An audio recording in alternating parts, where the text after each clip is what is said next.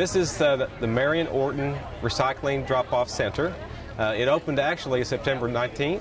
This is the grand opening ceremony today. 1, 2, 3. All right. Marion Orton was a mayor in Fayetteville back in the 70s who's largely credited with starting the recycling programs in Fayetteville. So we're really focused in on the younger generation. When we looked at the demographics about who is not recycling in Fayetteville, it was a lot of the younger generation, college-age kids, lower income, apartment, multifamily dwellings. This initial push with Recycle Something, we're really targeting those demographics. We're trying to reach that demographic that is not recycling as much.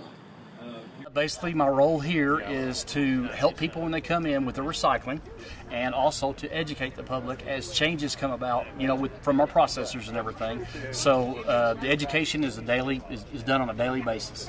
We have a lot of stuff going on with the public schools in Fayetteville. Sure do. There's opportunities out there to recycle. You just have to take the time to find them and do them.